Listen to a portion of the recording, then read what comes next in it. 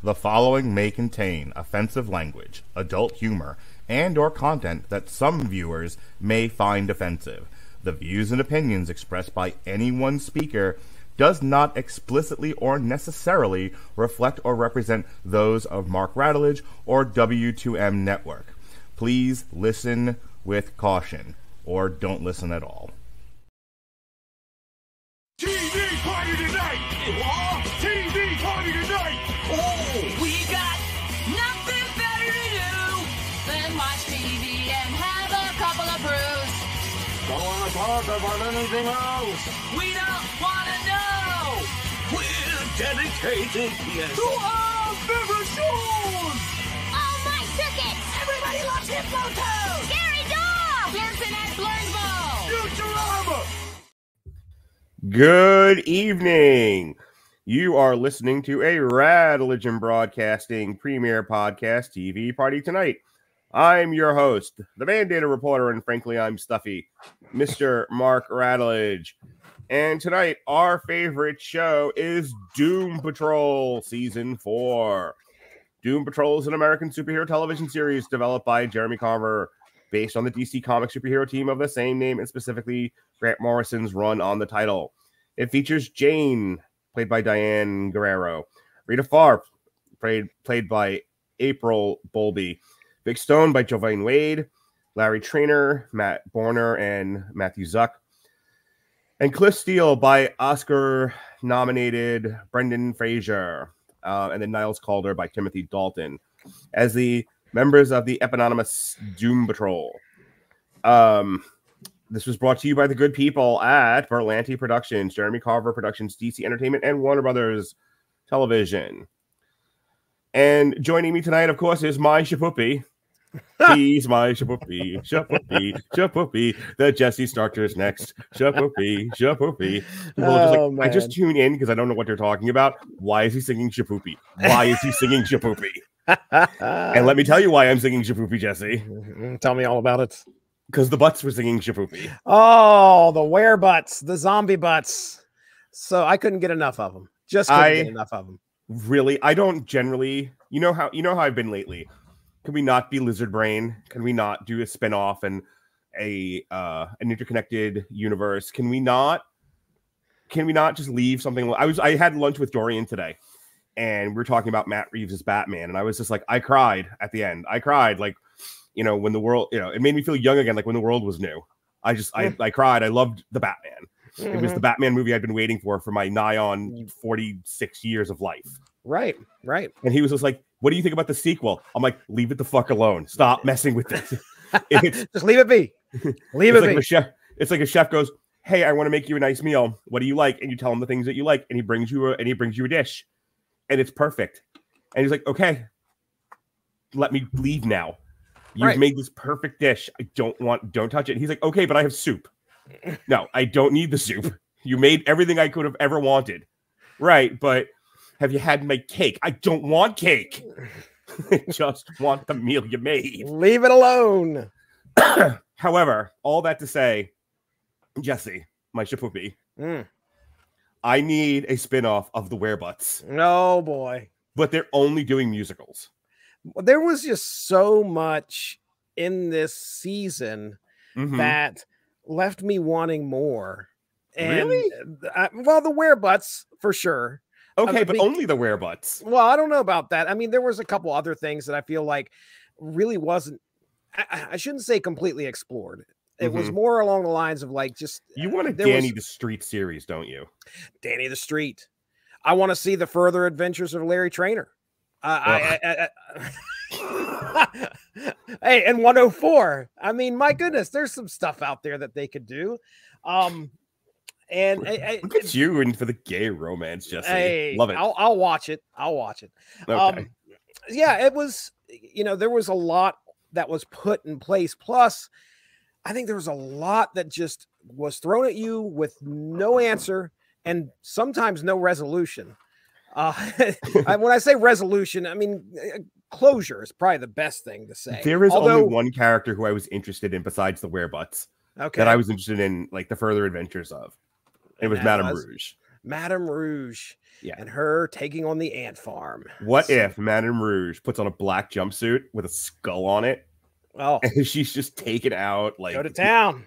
Go to town. Yep. Can we get the gender swapped, comic swapped Punisher?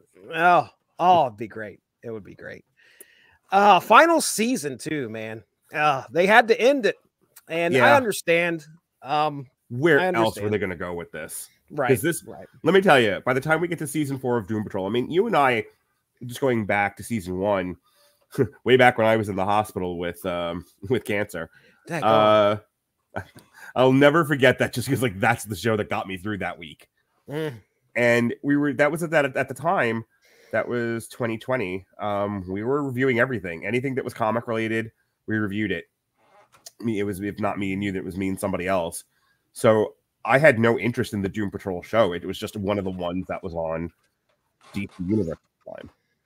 Yeah, one of the ones that we did, and it was like our favorite show of the year. We sung the praises of Doom Patrol, but it was different than any other show on at that time. It definitely felt like the producers and writers were kind of just given a blank canvas and a check. Yeah, about the only thing that I could compare it to when it comes to that is Legion. You remember Legion and how crazy and out there that was? It's so funny you say that, because by the end of this, I was getting very much Legion vibes. Oh yeah, absolutely. Oh, Jesse, those are the days. Let's take the guy from West Virginia and the weirdo from New York and make him watch an esoteric show and see what they say. That's a great show too. Great show. Yeah. Doom Patrol definitely got very Legion-y by the end. Mm-hmm. But that first season wasn't quite as esoteric as it got to be by the time we get to seasons. Less so season 2, more so season 3. And then by season 4, it just felt, this is what I was getting to. It just felt like the writers put a bunch of ideas in a hat. Yeah. And then dumped them on the table and was like, continue the wear butts. Right. Yeah. Continue the wear butts. Okay. What about, how about crazy, despotic, fame-driven god like Isabel Feathers? You know, I want to be in the room when they're going, hey, remember the werebutts from season 3? Yeah. What about if they sang Shapoopy? It's so crazy. You can't describe this show to anybody that's not watched it and expect them to go, oh yeah, that sounds interesting, because it's so completely off the wall. When you tell a person at work what you're watching, because I've had, because people have been, I'm talking to people, they're like, what are you doing? I'm watching a show called Doom Patrol. What's that? Don't worry about it. I can't. I'm not even going to begin to tell you what the show is about. I don't know what the show is about. Yeah, you know the people that would actually like it. Yeah. Because if you're like, okay, you would like it, watch it, but you know that the majority of the people are going to be staying away. You seem like the type that does ecstasy and LSD. You'd like this show. Sit down, have you a nice little trip. Enjoy the season. I want to get it. Really, the only like thematic thing. There were 2 things I wanted to talk about. 3 things that were on my agenda for tonight before I tag you in. The overall theme of this season was aging. Something that, I'm going to be 50 years old in about 2 years. I'll be 48 this year.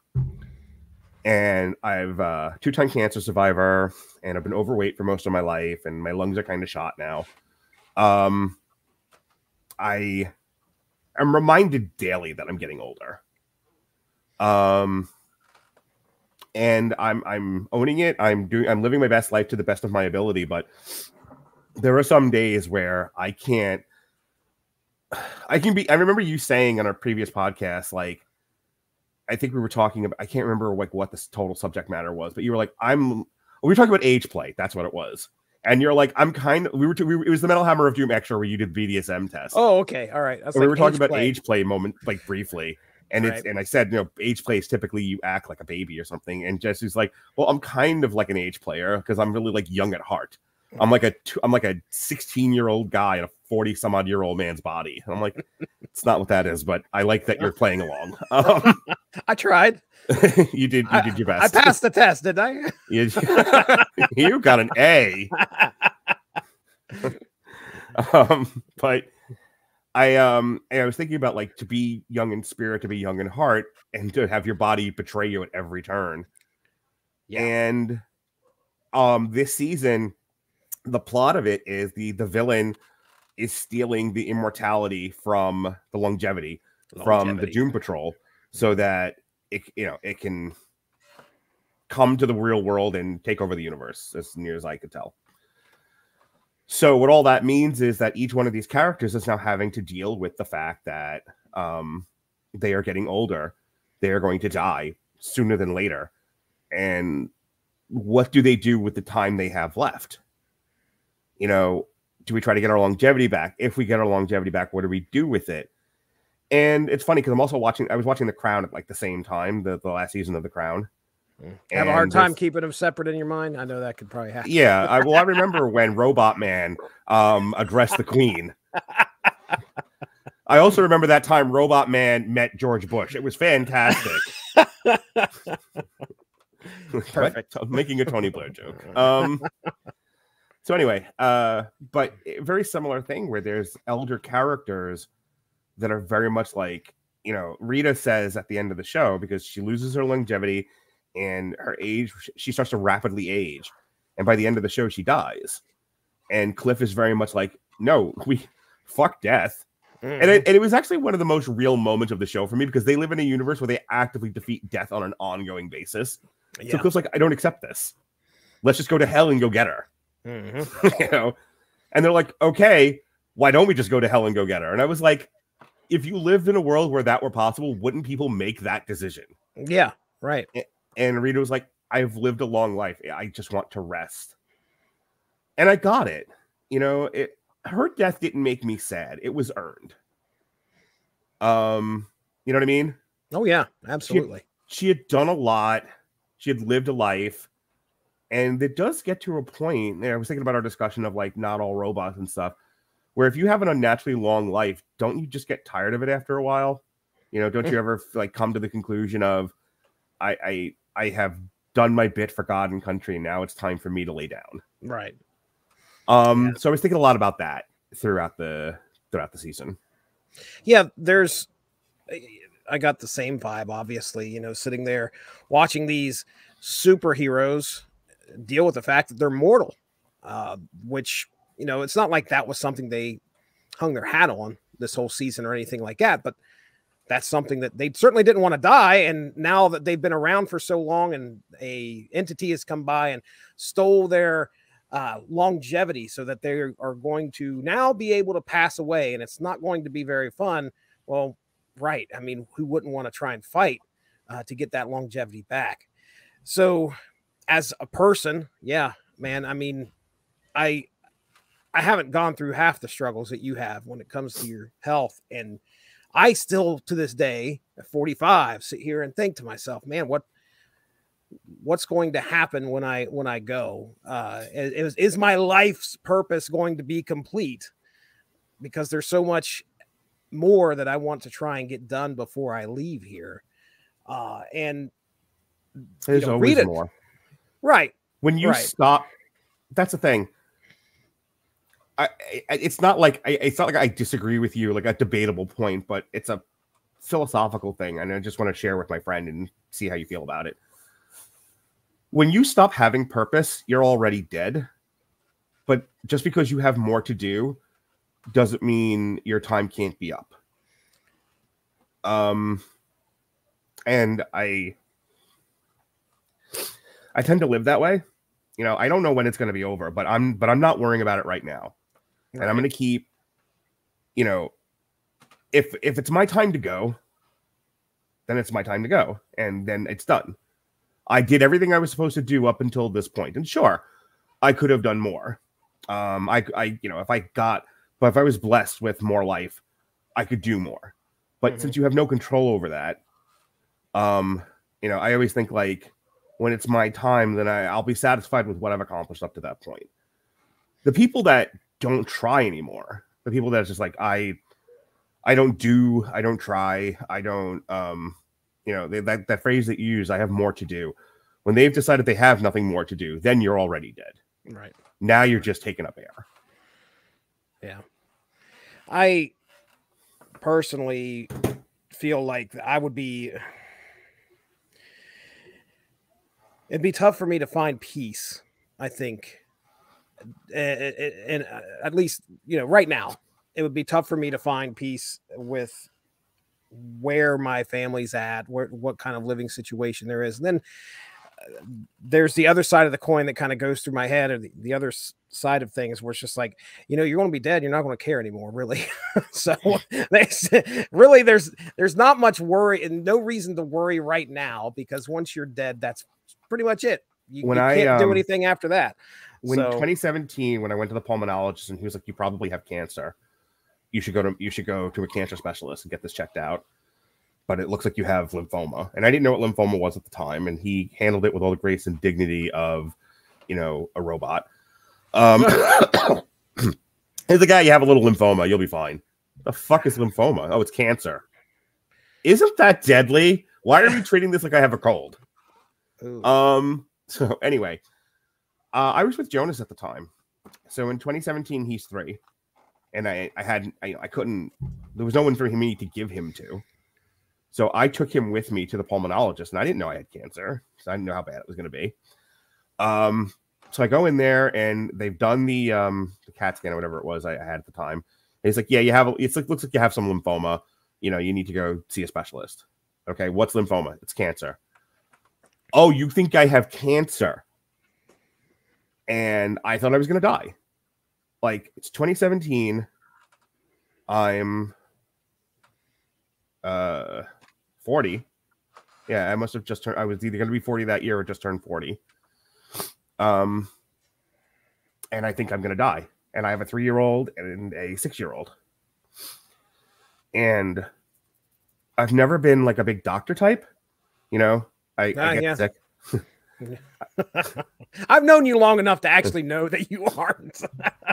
Yes, you have seen me die on a podcast and get mad that you kicked me off. Right. You were dead. So I'm sorry. I didn't think you were coming back. That's your problem. I needed to end the call. I mean, you'll fucking wait next time. He's not coming back. See ya. The fuck, I'm not. Anyway, I've never been one to like go to the doctor. I've never one to like let being sick or injured keep me down. Like I remember, I took someone's entire body to my knee, and it like knocked it out of place, and I couldn't walk on it. But I just like wrapped it up and like went to work the next day. Yeah. Man. Anyway, so I say all that to say that this was the first time I really had felt like I was looking death in the eyes, and like I didn't know what to do. I didn't know how to handle it. And I'm looking at my son, and he's like, "Why are you crying?" And I'm like, "Because I'm on a bench now. I'm outside the pulmonologist's office in Brandon, Florida, and I'm sitting on a bench, and I'm just like, my whole world just fell apart on me." Yeah. And I was like, okay, I don't know what to do, but I got to get this dealt with, and hopefully I'll live through it. And not only did I live through it, but I got it again and lived through it a second time. Yeah. Dying twice and 2 or 3 times along the way. So all that to say, facing death once really changed my whole opinion on it, because there was nothing more I could do. All I could do was try to get better. And if it, like many other people who get cancer, maybe it works, maybe it doesn't. Yeah. Maybe you get cured of the cancer, but something else kills you, like COVID. Yeah. So, yeah. So my point with all that, relating it back to Doom Patrol, is I liked how the individual characters in their own way struggled with mortality. Yeah. Yeah.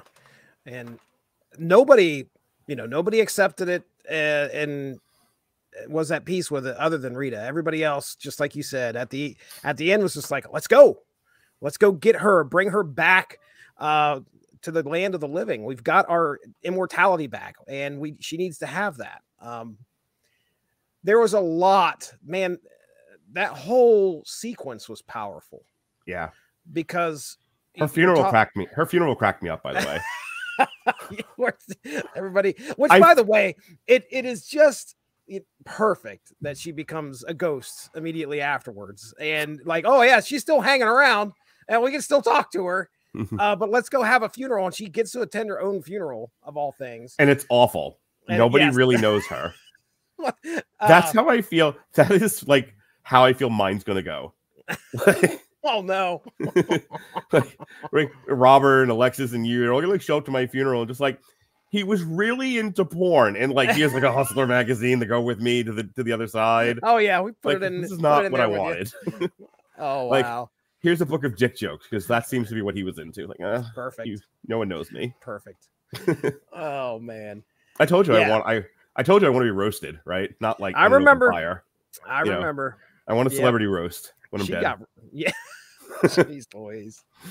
Oh yeah, yeah. Her funeral was pretty funny. She got to sit there and watch her body pretty much blow up, and then they stuck it with a stick, and it proceeded to make a large fart sound. The embodiment of grace and dignity under fire, having to watch her body blow up like a whoopee cushion Oh, and fart out. You think everything's going to be perfect because Yeah. you got Jane sitting there singing Ave Maria, and it's just a perfect setting. And then things, of course, go out of control. It's great. It's Doom Patrol. That's what it is. I don't know if we have anything more on like the aging aspect of the show. We got to come back to it because I don't want to get into the conclusion of the show right this very second. We're only 20 minutes into the podcast. Yeah. But Cliff very much like he has Parkinson's. He had Parkinson's going into the season. Mm-hmm. And he knew that his days were numbered. And, he had lived not a great life.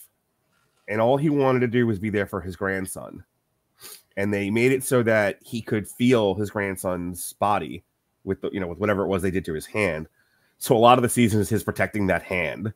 Oh yeah, with the so that the first thing he touches is his grandson. But I liked, Cliff's story too about there's no way I can make up for all the shitty things that I've done. All I can do is be better going forward.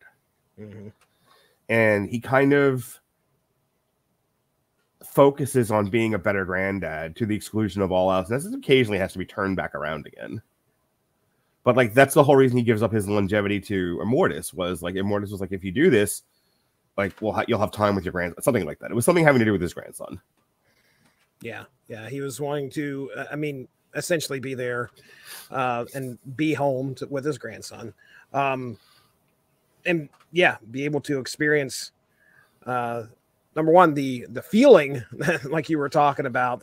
And he also wants to reconnect with his family. He wants to try and get back and be a grandfather.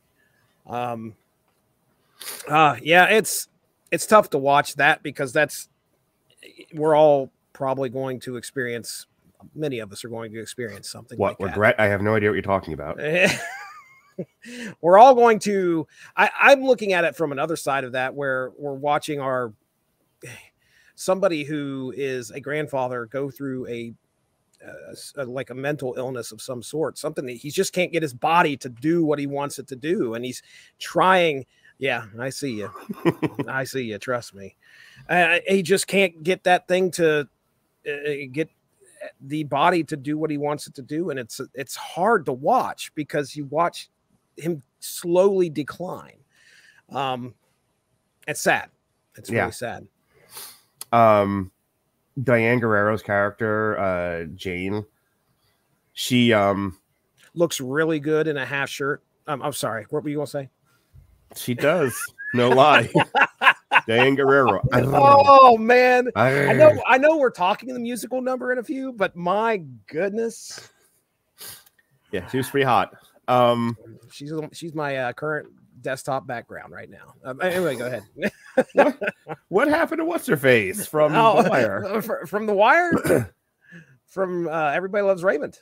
No, the chick that you and I fawn over. Oh my goodness. Yeah.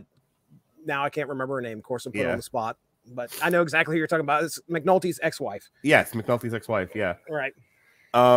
Anyway, yeah, Diane Guerrero's Jane character, rather. She, I think by the end of it, she merges all the personalities together, and they start calling her Kay, and she can finally live like a normal person. And Dorothy, the chief's daughter, brings to life this character who then starts living as a regular human. And of course, they're both gay, totally gay for each other. Space Case is on the case. Space lesbians. No interest in that show. Well, actually, yeah, there you go. Spinoff number 5 from Doom No, thank Patrol. you.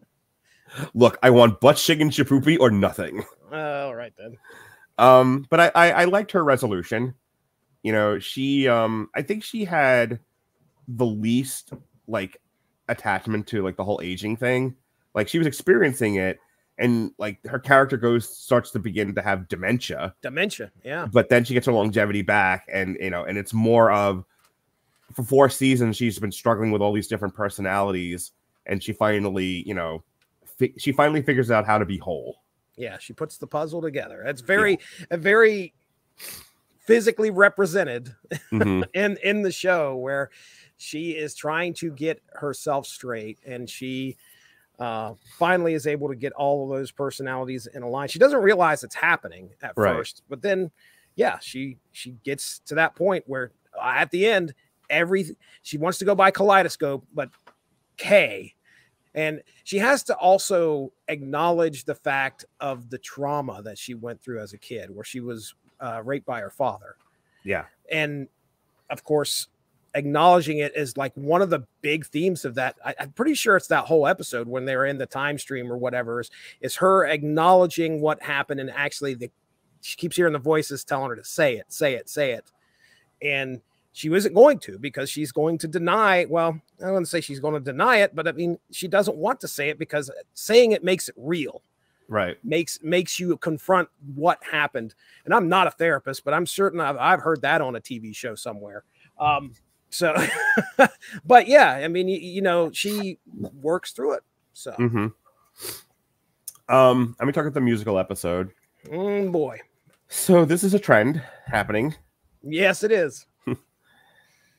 You're do you still do like the TV Fanatic or whatever TV app you were using where you can connect with other people who watch the show? I'm curious if there are any comments on it. TV Time, I could go there and check it out if you want to talk for a few minutes. See what everybody says. A musical episode, like I raved about the Strange New Worlds musical episode. It definitely, when I was talking about it with David, it definitely felt like they wanted a musical episode, so they wrote a reason to have one.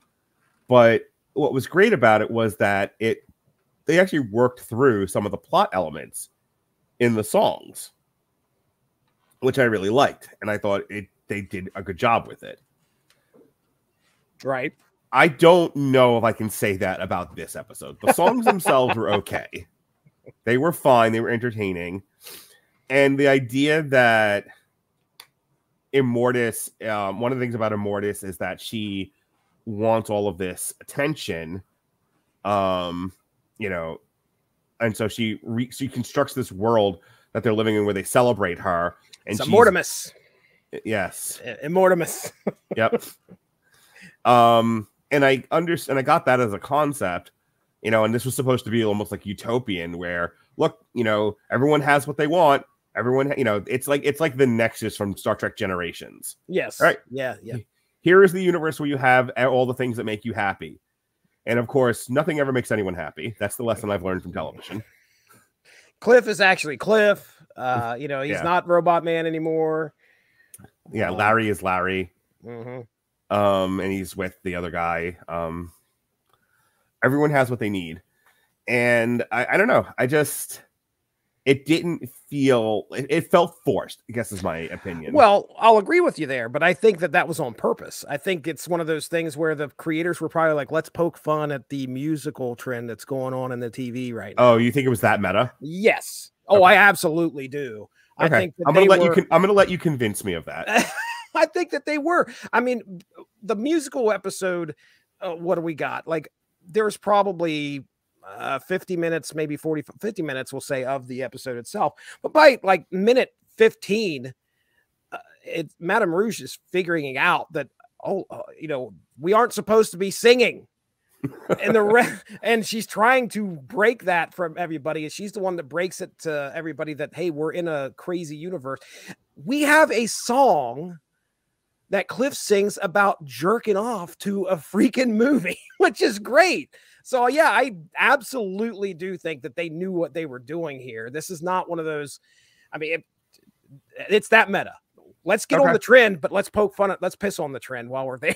You know what I'm saying? That's a very Doom Patrol thing to do. I'll buy it. It is. There you go.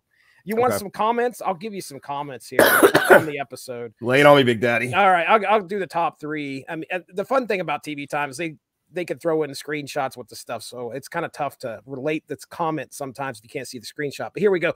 Vic struggling to sing his solo. Remember, each time he started that, and then somebody would always interrupt right at the end. Right. You know, whether it be Robot Man pissing off of a bridge near him or something like that. Let's see. Okay, it's an illusion, bro. Larry saying he has a boyfriend in this world is like saying your cam girl really cared about you. Ginger was there for me. And we've all been there. Rita calling Rouge a monster wasn't expected, but damn, that was that was a pretty. I don't know if it wasn't expected. I mean, I felt like it was building towards that all season. Well, the whole episode though was them being friends. Well, we're best friends. Rita was definitely into that. You know, Rouge was like, oh, wait, you know, this is kind of weird when she started figuring things out. But can we tell you how Rouge has the best arc of everyone on this season? You know, she. What was her name? I can't remember. I've got the cast up here, but she's a fantastic actress too. She's really great. She is, and she gets a lot of television, but she's better than TV. I'll agree. Michelle Gomez. Yes, Scottish. She was in the Chilling Adventures of Sabrina, and Alexis and I said back then how great she was. Yeah. And here it's almost like she's better than this show, but then again, this show is better than most things on television. And it's so weird. Mm-hmm. And to be this good and be that weird. Yeah. You know, that's a big check mark for the writers here, in my opinion, creators. I mean, I guess I liked it well enough. It didn't move me quite the way, because I didn't get the satire in it. You're telling me it's satirical. I get it. If you didn't like it, the thing is that I don't like musical anything really. Sure. I mean, you can't sit me down and make me watch any type of musical movie or whatever, even going into it knowing if it's Legion had a musical episode, right? I remember and I didn't hate this one because I think that I picked up on what they were probably trying to put out there. Last thing I'm gonna bring up, and then I'll kick it over to you. So they defeat Immortus. Or the Butts defeat Immortus.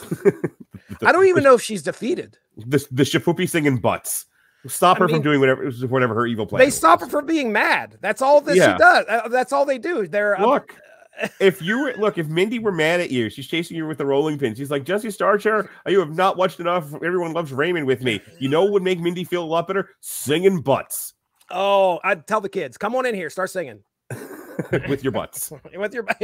Bend over. Start. Shapoopy. I'm gonna go right now. I'm gonna run into Melissa in the emotional support boys room and just make my ass sing Shapoopy. One person's moving out of this house after. I'll tell you that right now.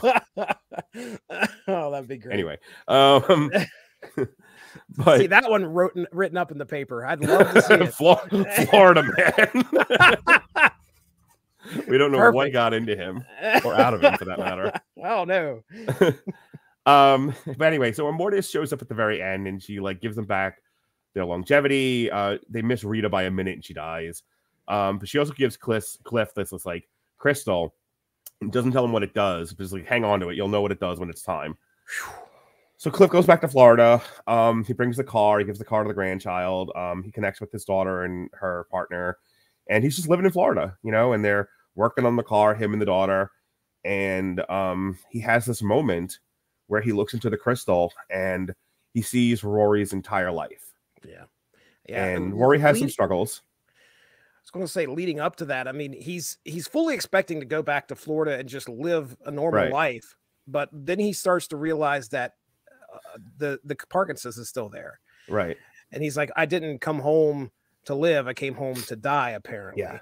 And right there, I was like, oh shit. Well, okay, let's go to somebody else. But nope, that's not what we do. No.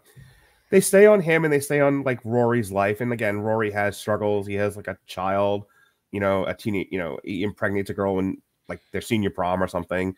He ends up abandoning that family, and then his mom dies, and he just has one lifelong struggle after another. And Cliff gets to see it all through the crystal, and then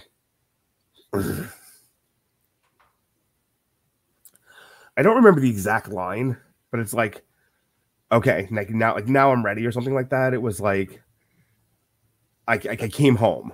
I'll tell you. Yeah. Yeah. I was gonna say it's you're exactly on it. It's the fact that everything's fine. I'm home or something along those lines. Yeah. And I couldn't tell you why. I couldn't tell you why it bothered me as much as it did. But like, you see now,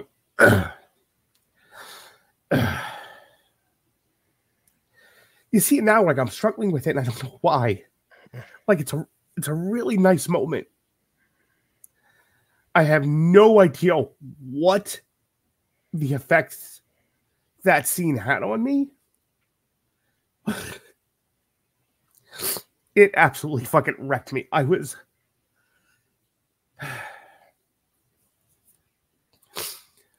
like this, but worse, for a good 20 minutes. Yeah. Do you remember what the line was?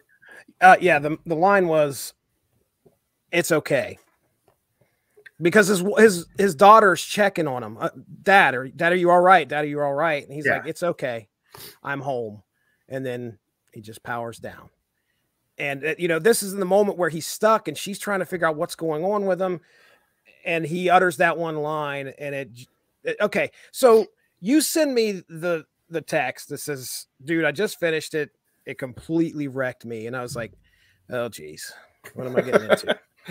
Fuck. So the wife was kind enough to watch the show with me when she could. Yeah. Sometimes I'm like, man, she must love me to watch this stuff. And must be nice.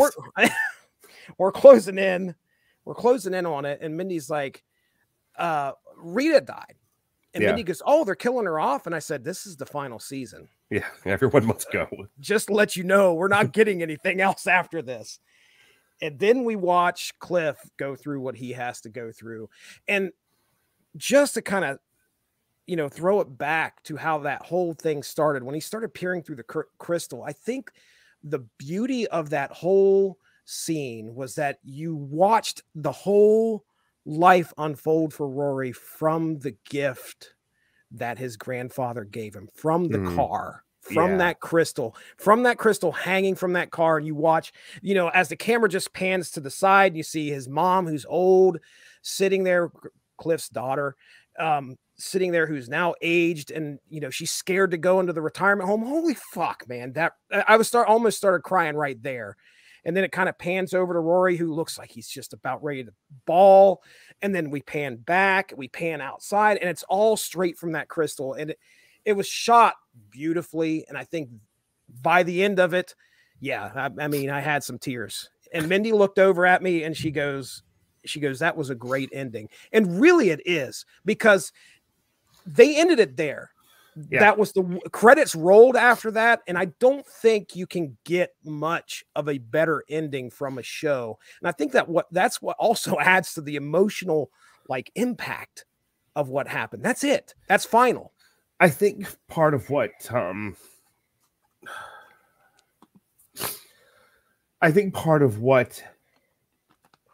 affected me about it was kind of what we were saying at the top of the show about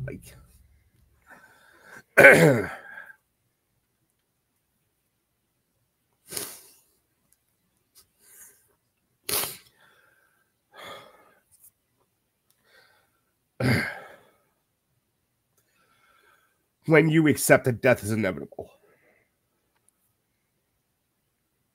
Yeah. How at peace he was with it. Peace. Right. Right. Right. It's weird. I'm debating turning off my camera. You're this far into it, unless you're going to get blubbery or something.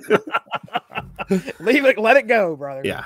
It's all right. I mean, I get it, dude. This is the same thing that was going through my head. Was like, Yeah. just at my own like contemplation of death and how it actually is going to impact my family. And he was able, nobody gets, at least as far as I know, maybe you get this glimpse into the future before you die, but everybody talks about it. You get the life, the flash before my eyes. Yeah. And that's sort of what happened with Robot Man. He got to see somebody else's life flash before his eyes, and he was okay with what happened. Totally living for Rory at that point. Like, right. I feel like, Cliff sort of acknowledged that when he became Robot Man, when the chief turned him into this monstrosity, Cliff was dead. And then it was like, well, what do I do as Robot Man? And Robot Man's purpose was to redeem Cliff. Yeah. Before he passed on, in Totem. Yeah. And he does, But I think the other thing about it was like it wasn't the happiest of endings for Rory. No, you watch him struggle. Yeah. Like he makes really bad mistakes. And I don't know. I don't know why. I don't know why that jumped out at me the way that it did, to where there's this acknowledgement that we're imperfect and that just because you make some not great decisions in life doesn't mean you're unworthy. Right. So all of that tied up in that one scene. And it's weird because like the Rita death didn't bother me. I was laughing through the Rita thing. And then at the end of it, like, again, that's how I'm going out. Me going, it's fine. And then I turn, and then I Obi-Wan Kenobi out of my clothing. Please let it be just like some unearthly postpartum fart. That would be the greatest thing ever. I'm telling you, man, that's how I'm going out. My last words are going to be, it's fine. Oh man. Right up there with oh my. Captain Kirk. But I didn't cry during any of the Rita stuff. We have not talked about Cyborg at all. It's probably because I didn't give a shit about his entire story. I liked what they were doing with him in as far as he gave up being Cyborg and then he sort of realizes that Cyborg is a part of him too. It's just, he didn't want it forced on him. Right. Much like Jane, he had to find a way to incorporate the different facets of his personality. So he figures out a way to be Cyborg without being Cyborg. But I was like, okay, like he made amends with his friends and everything. And, I liked his story well enough. It's just, he's just not the most interesting character to me. And no matter how hard they tried, I couldn't get across. I wasn't expecting him to bring his buddy along. Like the whole buddy thing that went on into the Orquith or whatever, the weird dimension. That was kind of something that took me by surprise. And I was waiting for that dude to die. Like I was just waiting. He's going to die and Cyborg's going to feel. Yeah. But the thing is that's what the creators do to you on this show. Don't expect anything to happen like you expect it to happen. But I was never interested in the Larry Trainor character. Well, he's dealing with what it's like to be a gay man and a Keeg as well, which I will concede that I agree with you there. It was hard for me to get invested. So like he's running off to go find his lover with 104. Keeg. Yep. And that was fine. I was okay with that. I was like, good for you. The Jane and Cassie, whatever her name is, stuff at the end where they're, two gay gals on a spaceship, like you do. I think that was a show on UPN for a little while. Two gay gals on a spaceship. Gals on a spaceship. Coming soon on UPN. Maybe it was Homeboys from Outer Space. Maybe it was two gay gals on the spaceship. I don't know. People who don't know that there was a real Homeboy from Outer Space didn't get that joke, by the way. They're like, what's he babbling about? Google it, children. So yeah, I didn't lose it with the conclusion of each character until we got to Cliff. And of course they saved that for the dead last. Yeah. Right. But I've had some of these shows where like the entire time, like the entire finale, I'm fucking losing my mind, and then it gets to the end and I'm like, oh my God, the whole thing. I'm like, this one, I'm like, okay, we close the book on Rita, we close the book on Jane, we close the book on Larry, and then we get to Cliff, and this is okay, this is going well, and then he looks into that crystal, and yeah, I was done. Yeah. I was wrecked. Right. I was wrecked until we had to talk about migration. I had to shake that off. Oh man. Watch Zachary sing and dance. Speaking of musical numbers, What? just watch the show. Way to go, Zach. All right, so that's what I got. What do you got? I mean, we've covered pretty much a great character breakdown of most of the important stuff that happens throughout this season. So I'm not going to really dive into that a whole lot. I loved, well, actually, let's just put it this way. This was a long break for me in between episodes. Like I watched. Oh, I stopped when I realized they were only doing half the season because remember we were supposed to do this in January of last year. Right. And I saw they were only going to release half the episodes. I'm like, never mind. Right. I watched the first 3 and completely forgot what happened in there until I read it today. I was like, oh man, I got to go back and read what happened. I picked up with episode 4 where Space Case ends up coming into our universe, which was pretty neat. I like that episode.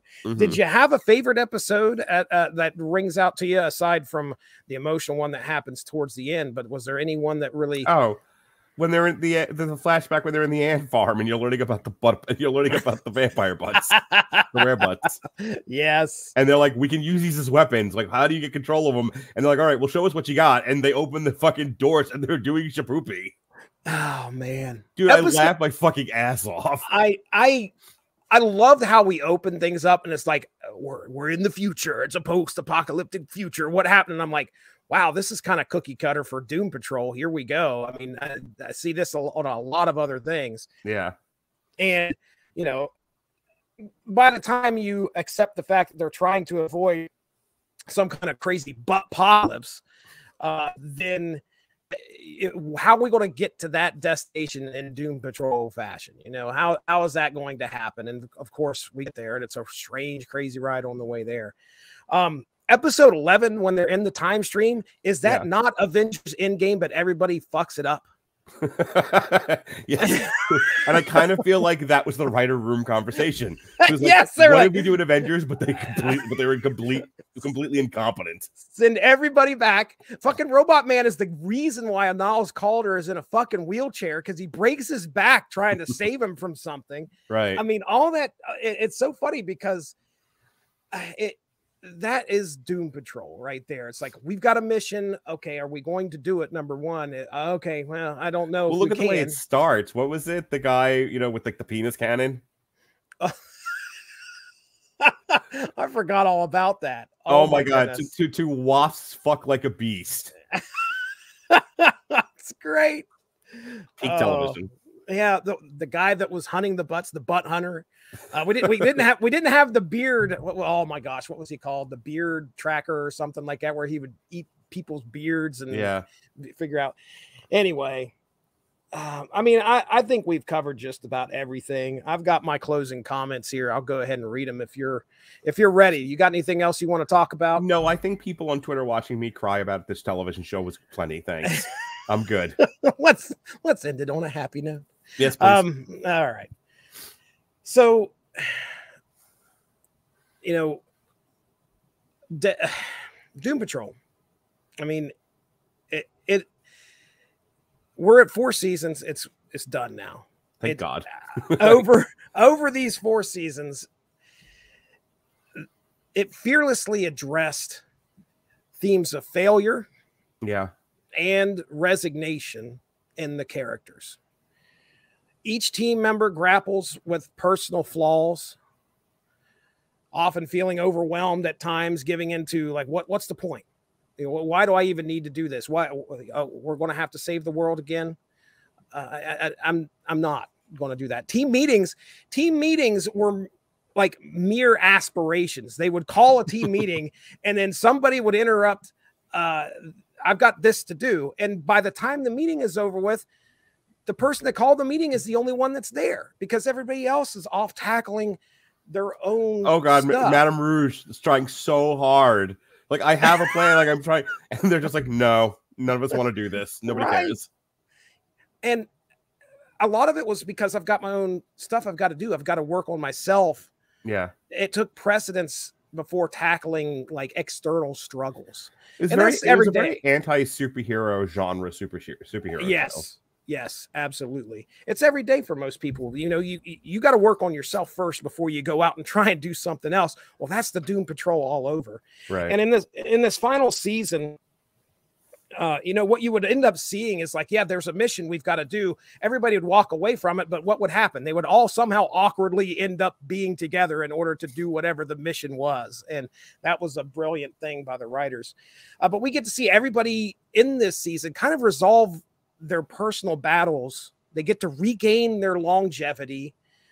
But of course, Rita passing away before she could receive the one thing that would save her was pretty impactful. But in true Doom Patrol style, Rita's ghost convenes a meeting. So she dies, and then she's still like, hey, we got to meet. And this is the one time, I think, I mean, I'd have to go back and check, but it feels like this was the one time where everybody at that meeting was on board for this mission. We're going to go rescue Rita from Satan's ass crack. Let's do it. They were all on board. And that is not really a scenario far from Doom Patrol Adventures. Let's go into Satan's ass crack and get Rita. That tracks. That tracks. But what happens? Rita reveals to the team that she has peacefully accepted what has happened to her. Not only that, the more you talk about, like, you know, Cliff accepts that he's ready to go. She accepts that she's ready to go. You know, there's a lot, and not that everyone else accepts that they're dying, because they don't die, but, you know, Jane accepts herself, Vic accepts himself, Larry accepts his situation. I think one of the things that, you know, and you kind of touched on it, so much of the Doom Patrol is them running away from themselves. Oh, yeah. Like, these are utterly destroyed people. Like, these were incredibly flawed people to start with. Then something tragic happens to them. Now they are just mired in shame. And they spent so much of the series running away from that shame. And the show is about getting them to accept your flaws. Yeah. Getting them to accept your fallibility and understand that, you know, whether you believe in a higher power or not, you know, we are all, for lack of a better phrase, we're all beautiful, wonderful, you know, creatures, flaws and all. And that should not make you hate yourself. And that's the weird thing about this show, is that that's kind of the lesson in all this, is don't hate yourself, love yourself, and love the fact that you're imperfect.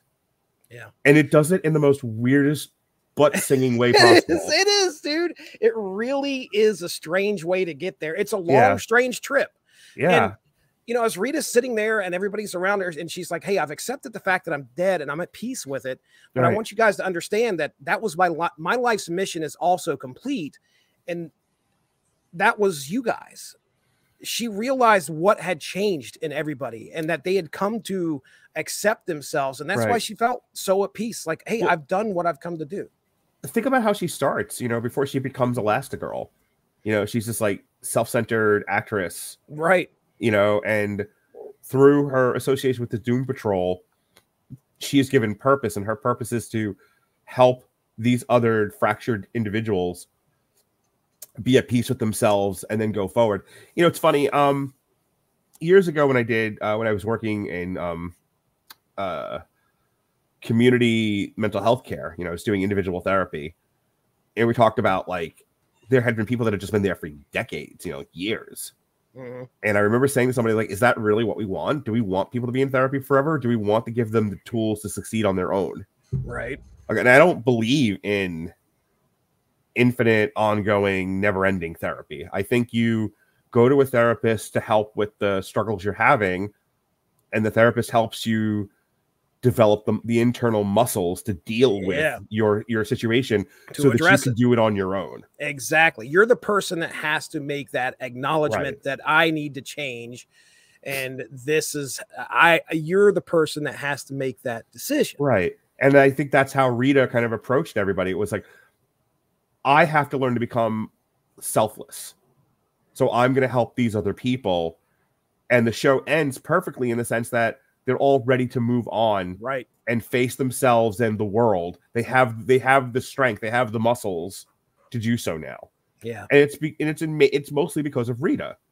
You know, as much of a pain in the ass as she was, and she didn't always have the right answers, but that's the acknowledgement that she has at the end. It's like, I have done, she's like, she's Elliot, she's Pete's Dragon. I came to you as, as children in need, and now you have what you need to succeed, and I have to go find another needy boy. Yeah. There was a quote that I read on a review of the series, and I'm going to quote it here. This was from like Batman-news.com. Eric Fredrickson, I think, is the one that wrote this, and it really, really resonated to me. Yeah. The Doom Patrol was a team that made up of people who needed each other to get to a place where they don't need each other. Yeah. It's like parenting. Yeah, right, exactly. You're raising these kids. Okay, now you could go off into the world. Right. If you've done a good job as a parent, your job as a parent is not necessarily to protect your children from life's slings and arrows. It's to give them the shields and the muscles to handle life's slings and arrows without you. Yeah. Which I don't think people get. No. Sometimes you got, it's tough being a parent sometimes if you do the job right. I'll tell you that much. Yeah. But yeah, the Doom Patrol, in the end, their purpose was never that of a classic superhero team. The Doom Patrol was a group of broken outcasts that came together as a family whose mission was just to be present while the other person worked out their shit. Yeah. I mean, that's a lot of what you see is there isn't like, hey, come over, lean on me while no, all you have to do is just be present. Right. And while Jane is going through her multiple personalities, and maybe keep her out of trouble for a little bit. Jesse, have you ever been like with somebody and like you're telling them your struggles? You're like, Mindy hit me with a rolling pin yet again. And I'm so tired of Mindy hitting me with a rolling pin. Got a lump right here. And you don't want advice. You don't want anything. You just want that person. You just want that person to hear you. Some empathy would be nice. You and I have talked about in the past, as men, we want to fix things. Yeah. And it's really hard for me to be the guy that just sits and listens. Yeah. It's really tough. But yes, I do want that too. I just want somebody to just listen to me. I promise I won't take up more than 5 minutes of your time. And then that's therapy in itself, just to be able to vent. That's what a lot of therapy is. As a therapist, I am reflecting back the things you say. I'm not giving advice. When I work with my therapist, there are times I actually have to say, like, can you please tell me what you're thinking? Because I kind of need some guidance here. Mm-hmm. Otherwise, he'll just reflect back at me. Because it's my job to work through this stuff. Practiced listening is the skill, which a lot of people don't have. They're either waiting for their chance to talk, or they want to give you solutions. And sometimes the best medicine is a quiet ear or a singing butt. Perfect. I got one of those. You want to see it? Yes. Hey, YouTube, here it comes. Yeah, at the end of things, each member of the Doom Patrol, whether they knew it or not, they succeeded together. Yeah. And now the journey's reached its end. That's why the Doom Patrol ends so perfectly. As they all go off, that's kind of, the purpose wasn't to be the superhero team. That might have been what they thought it was going to be, but no, our team has now worked through our shit, and the Doom Patrol is no more. When I think about where we started, with the DC Universe shows, there was Swamp Thing, which only lasted one season because they couldn't get the credits in North Carolina. There was Titans, which I think is still going on. Or I think it may have just ended, but yeah. There was this. I feel like there was a fourth one, and I don't remember what it was. I don't recall. Yeah, because I get it mixed up sometimes with like the CW shows that were also adding. Berlanti, the Berlanti-verse or whatever. Universe. Yeah. But I feel like of that run of like DC comic television show explosion, Doom Patrol is by far and away the best. I mean, because I was thinking about like, oh, I'm kind of filtering back in some of the stuff that I abandoned just because, I don't care when we do things anymore. Like it didn't, me trying to do things contemporaneously did not work out the way I wanted it to. So it doesn't really matter when I do it. And I thought about doing Titans, like finishing up on Titans, and I'm like, why? Who cares? But I wanted to finish talking about Doom Patrol because Doom Patrol earned it. Yes, I'll agree. I mean, Pennyworth is still going on, I'm pretty sure. Pennyworth. No, I will quit podcasting. No, thank you. I've always wanted to go back and just kind of see what the hell, how they picked up that last season. Because if I remember the one episode where it was finishing things out that we were watching, like all of a sudden, like Pennyworth is coming out and all these people are crazy superheroes. I'm like, that is not what this show was the past 2 seasons. What is going on here? Yeah, I'm over Pennyworth. I understand. I have not. I think I slept through most of season 2. Don't blame you. I miss Krypton though. It was a goofy ass fucking show. Man, fucking Lobo showed up in that thing, and yeah, there's still a couple things that I wanted to see happen. Yeah.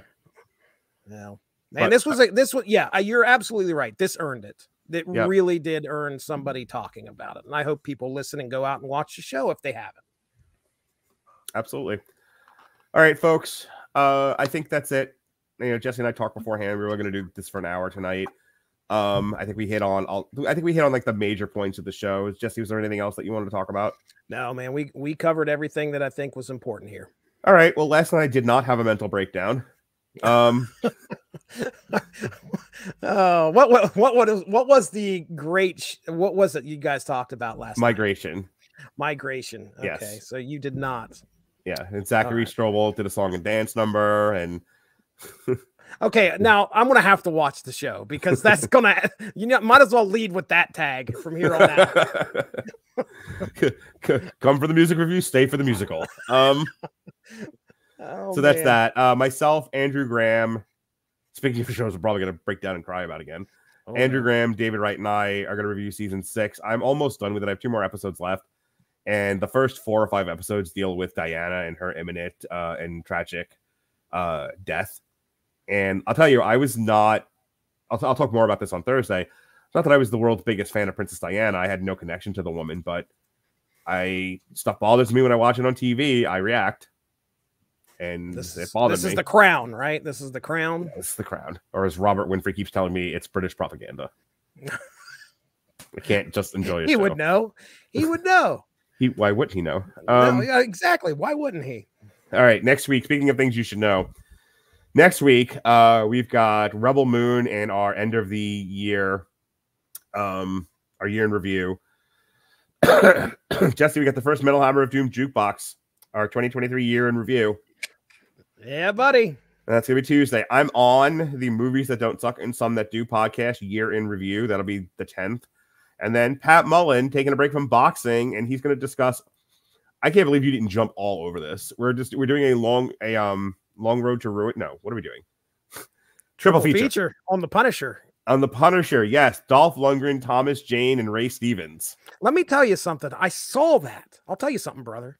I saw that on the schedule, and I was like, I really need to start paying attention to the chat. This was probably discussed, and I really feel bad that I wasn't paying attention. I was going to say, of all, I feel like just I get the sense, I don't know where I'm getting it from, you're into the Punisher. Might be. I don't know either. I mean, weren't you known at the Swinger Party House as street level starch? I was, as a matter of fact. Still am, actually. No was about it. Well, I'm definitely tuning in if I can't weasel my way on there somehow. You might be my backup if he doesn't make it to the show. You let me know. Jesse goes to the Swinger Party House. He's like, I'm street level starch. You want to see my M16? Like, no guns in here, sir. Oh, you need to see my gun. Like, do you feel my pipe bomb? And I'm stealing that. Okay. All right, Jesse, I'm done feeling your pipe bomb. Oh, talk to me about your podcast where everything is good with Evan Bevins and nothing is good with you. Mark Radulich shows up every once in a while, but it's not memorable. Yeah, doesn't make the list. Nobody likes it. Oh my goodness. Mark Radulich, I tell you what, we do have some great conversations on the Source Material Comics podcast. And this recent episode that you and I sat down and discussed Mark Russell's Not All Robots. Oh my God. Like legit. That is a really good conversation. I had a great time. I know I had the chance to actually go off on our just a rant about some artificial intelligence and how ChatGPT is taking over the world. We're going to lose our jobs, Mark. It's going to happen. We got to be ready for it. And I'm hoping our conversation opens some eyes. I mean, maybe it does. You never know. I'm all about getting a robot to replace me at my job. Okay. All right. I'm going to stay home and watch TV and cry about it all day. That's what I want to do. Perfect. And so check out Not All Robots. I just saw that, shout out to Alexis Hana, who shared a picture of a book that she picked up. I don't know if you got the text or not. Snagglepuss. She got Snagglepuss Chronicles. And yes, and a part of Ronnie's soul died. He was like, oh no. Yeah. On the back of the book, it says that actually. It says, all proceeds go to feeding Ronnie's soul. There's a book by Mark Russell coming out. He's not quite done with it yet, but it's called Fuck You, Ronnie. I think we should talk about it on source material. I'm sitting there. It's weird. I don't know where he got that title from, though. Oh, so I don't know if a book called Fuck You, Ronnie Adams is going to sell, but I think it's interesting. Don't you it's think Mark Russell. I think it's going to sell. We're going to read it and we're going to cover it too. It's going to be funny. I can't wait to talk about Mark Russell's new comic book, Fuck You, Ronnie Adams, of the Screaming Boy podcast. Oh man. Ronnie Adams not a big Mark Russell fan either. No, so no, he's not. No, he's not. Ronnie Adams still mad about the Flintstones. Oh, it's great stuff. Anyway, so that happened yesterday, and then upcoming on the 8th, you can check out the Unspoken Issues podcast, where myself, Dean Compton, and Derry Waite talk about Jack Kirby's Fourth World issue number 20. Pretty specific. But it was a good story. Superman goes to Supertown. Mark, are you on board? Yeah. Is he there to buy toilet paper? No. This is a grocery store. You thinking it's a grocery store? Yes. That's great. Throw that in your chat GPT, you lucky so-and-so. Goes into a fucking boob tube, and then ends up in a Walmart. It's just crazy. Hey, you wrote a whole AI rights thing. I did. By the way, I have been with you podcasting to some degree or another for almost 10 years. 10 years, yeah. Yeah. You've never been sadder than when you had to talk about on your year-end wrap-up that nobody gave a shit about your AI rights. That was not the case. I've heard you talk about your children in the hospital, and you were sounding more hopeful. You were so depressed. Let me explain. I didn't really care. I wrote this thing about Mark Spector being a the funniest thing ever. Mark, okay, listen. My wife came home one day and said that this lady cannot pronounce the fact that there is going to be an inspector coming to Subway to look over the food. Instead, what she would say is, the Spector's coming. And I was like, oh my gosh. I went over to ChatGPT. I said, write a whole thing about the Spector being a food inspector at a Subway. And I came up with a great radio play and everything. But yes, nobody gave a shit about it, Mark. And it really breaks my heart. Let me tell you how I have been dealing with that for like 20 years. Oh my God, all this wonderful content that I produce, these wonderful conversations, just putting our hearts out there. Okay, but can you give us more karaoke? Okay. Right. Now, I think what really bugged me was, and I say bugged me, but it's more like it's hard for me to grasp the fact that I might be offending people by doing that show. And you know me, I don't like to really offend a whole lot of people. Yeah, so. I thought that was interesting that the sweetest, nicest, most innocent man I've ever met, and people are like, fuck you, Jesse Starcher. How dare you? How dare you use AI to write something fictional? No, but this is me beating myself up is what it is. And I see the online rallying against creator rights, being affected by AI. And then I was like, oh shit, maybe I shouldn't really be leaning into this and promoting it. But can I tell you? So my son saw the fact that Steamboat Willie went into public domain. Oh yeah. And he goes, how is it they already have a Mickey Mouse horror movie? This just happened. And I said, it's been in the works. I said, Jonas, you can make anything. You can write, you can shoot, you can sing, anything you want, any copyrighted material you want, you can have a fucking field day with. You want to make Caligula starring all the Warner Brothers characters, you can do that. Mm-hmm. You just can't sell it. Right. Once you make money off of it, you're in copyright law infringement. That's going to be a lawsuit, you know. But if you just want to make a fan film of, you know, Daffy Duck butt fucking Donald, seen it. Have a field day. Knock yourself out. He's like, oh, okay, I get it. And that's why. And I said, so they obviously shot this movie to coincide with the eventual movie in the public domain. So they would be ready for it. They would already have it in the can. He was like, oh, that totally makes sense. Okay. And so our future overlord runs into my room. He's like, I looked it up. I now know I have a cast list of characters going into public domain in the next few years. Does he really? Oh, yes, my gosh. He ran into my room. He's like, Dad, Donald Duck and Daffy Duck in the next 3 years will both be in public domain. And so we started workshopping like a War of the Roses, Mr. and Mrs. Smith, Spy versus Spy, Daffy versus Donald movie, but they're totally gay for each other. Oh, wow. And Robert Winfrey in our chat goes, put that in the chat GPT and let it write it for you. Well, and it's totally gonna. You might as well. Look out for that. Yep. Hey, I sent you that screenwriting program, which apparently is pretty nice too. So yeah, I'm gonna look into it. By all means. In 2026, look for Mr. and Mrs. Duck. Yes, Mr. sir. Mr. and Mr. Duck. Mr. and Mr. Duck. Anyway. That's great. It's fantastic.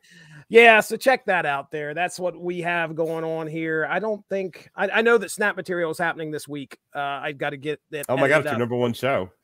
Evan Bevins, you know what? Good guy. Comes your through. All-star. He's the all-star. Evan and I are going to talk about the Marvel mobile card game, Marvel Snap. I think that's what it's called.